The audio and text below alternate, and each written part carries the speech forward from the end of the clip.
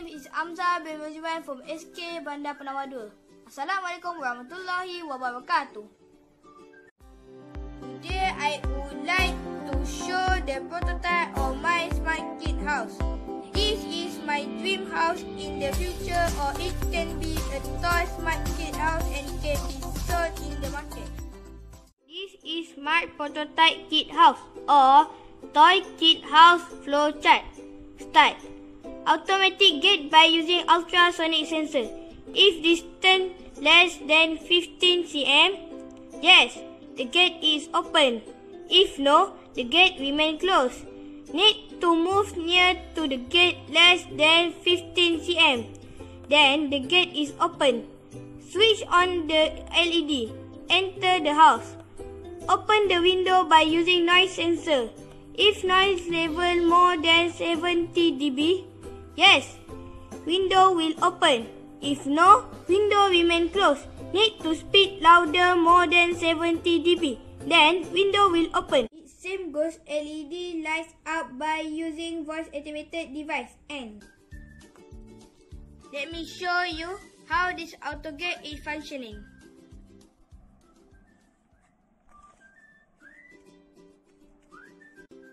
When I arrive at the house compound, I just to press the button outside the house and the LED light will be turned on and will bright the house compound without I need to enter the house balcony.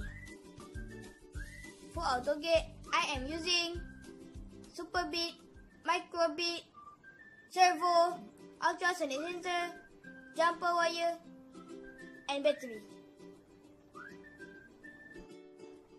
For LED, I am using LED, crocodile clip, battery, microbit and also resistor.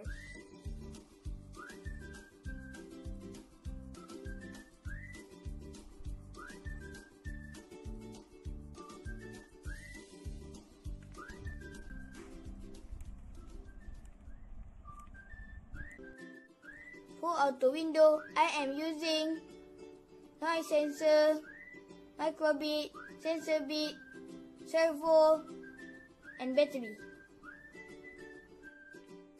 Close. Close.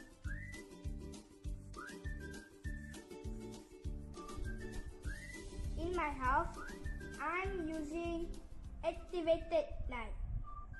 Light up. To build voice activated light, I'm using microbit, sensor bit,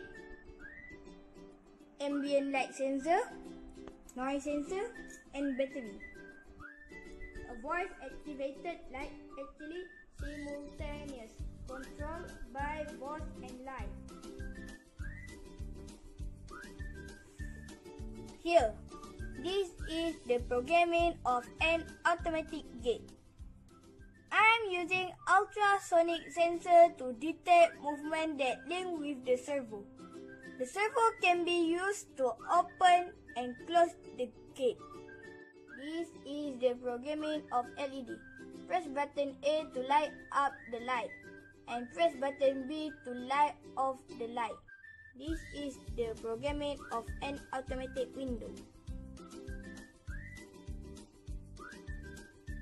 This is the programming of voice activated light.